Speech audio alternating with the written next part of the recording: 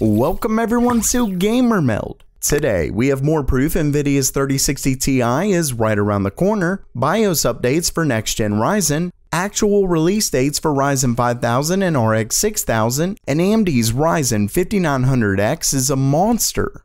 But first, if you're looking at getting parts for your next PC, check out kit.co/gamermeld, where I go over hardware suggestions based on component type. I also give a short description for why you may or may not want a certain part. Not only that, but when you follow the links, you're helping the channel out. And this is fairly early, so I'll be adding a ton more in the near future, as well as keeping it updated as new hardware comes out. So visit kit.co/gamermeld today. Okay, it's news time, and first up for today, we have a couple stories with further proof of the upcoming RTX 3060 Ti release. So let's just get right to it. Starting things off is an EEC filing that was made by Gigabyte. In it, you can see they list multiple RTX 3060 Ti models with 8GB of VRAM. We're talking the Eagle, Gaming OC, and Aorus Master. Not only that, but retailers have already begun listing the 3060 Ti cards as found by resident leaker Momomo_US. As you can see, it's the Gigabyte Gaming OC, and of course that price is just a placeholder, though a ridiculous one at that. Still, the cards are clearly not far off, so make sure to get your mouse finger ready, as I have no doubt these will sell out faster than you can click F5. Next up for today, AMD's upcoming desktop Ryzen CPUs are right around the corner, and that means new leaks, rumors, and even BIOS updates. In a new press release by MSI, they're beginning to roll out beta BIOS updates that include support for quote, future AM4 socket processors. And of course, that means Zen 3. As you can see, they shared a roadmap for their release schedule, and they're starting with 10 specific 500 series boards. Then in the middle of October, they have X570 and B550 boards, A520 boards at the end of October, and starting at the end of October, they'll begin rolling out final releases. Now, you may have noticed that these only list 500 series boards, but I'm assuming the 400 series is coming later, given what AMD ended up promising. Of course, that late October date is right around the Zen 3 release, which brings us to our next story. If you followed the channel, you know that AMD recently revealed the announcement dates for both Zen 3 and RDNA 2. And remember that Zen 3 so far looks to be called the Ryzen 5000 series, while AMD confirmed that RDNA 2 is the RX 6000 series. Either way, we now have the actual release dates for both series. The story originally comes from one Usmis, who is the creator of the clock tuner for Ryzen. Now, that may not mean much to you, but we know he works very closely with AMD and definitely knows a lot of what's going on behind the scenes.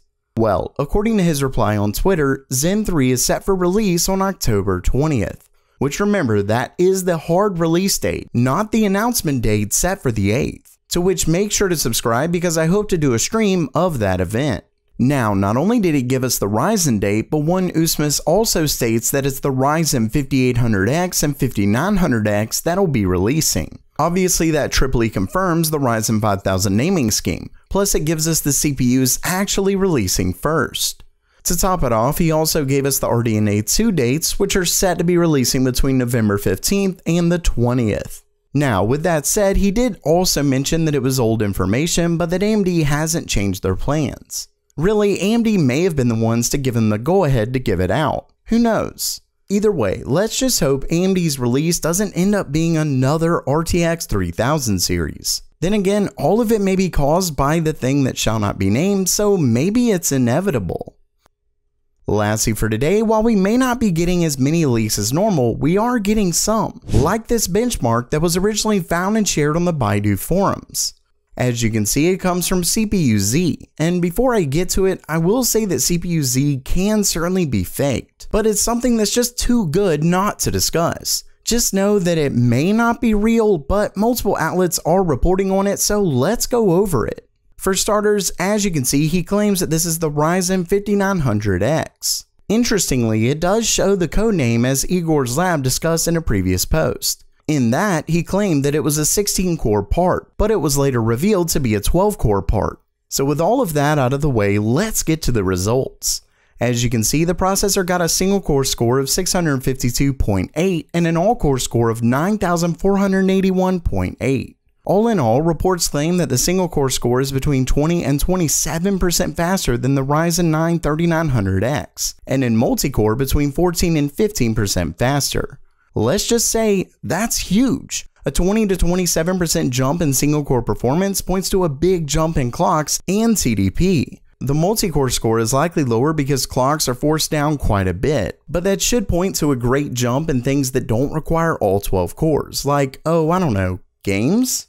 At the end of the day, this is definitely impressive, especially since AMD plans to be on the same node. Of course, now I'm really worried about stock issues. So while that does it for today, what did you think of the news? Excited for next-gen Ryzen, or are you just scared you won't get a chance to even buy it? Let me know down in the comments below. And if you liked the video, please subscribe. And as always, have a great day.